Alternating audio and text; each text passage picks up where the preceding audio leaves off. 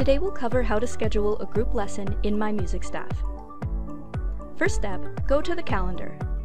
Click on the Add Event button and select Add New Event from the drop-down. If this is a private event for specific students only, make sure to select Private from the visibility settings. Use the Attendees field to add your students, or select a preset group. Now, set the rest of the details, including event category, location, duration, date, and time. You can also choose to make this a recurring event with all the same attendees. Under Student Pricing, you have three options. You can choose Student Default, which will charge the student the default price you set up in their student account detail, or you can choose to generate no charge or specify price per student. In this example, we will select Student Default.